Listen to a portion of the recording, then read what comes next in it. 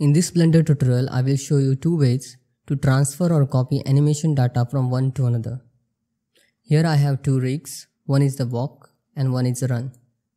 So if I play the animation, then you can see the animation. I want to transfer this running animation data on this walking animation rig. So first way is very simple.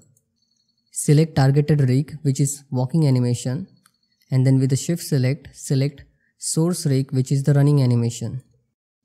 Now I want to transfer this running animation on this walking rig.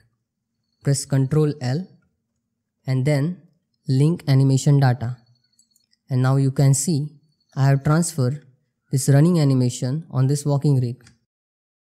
Select targeted rig, select source rig, then press Ctrl L and link animation data. It's very simple. Now the second way is quite tricky but more efficient for multiple animations or long duration animation. For that you need to open another viewport and here you need to open dope sheet.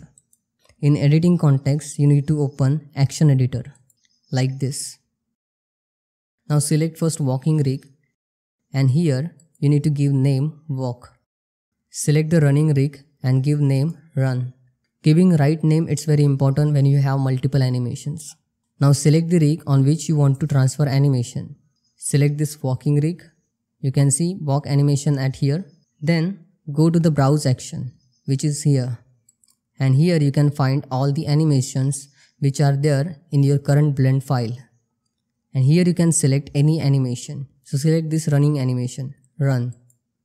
And now you can see easily we have transferred animation from this running rig to this walking rig.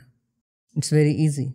This is more efficient way for multiple animations or combining animations also. We will see that in the next part, how to combine animations. So that's it for today. Thanks for watching. If you like this tutorial then please hit that like button and subscribe to our YouTube channel. Bye bye, see you next video. Take care.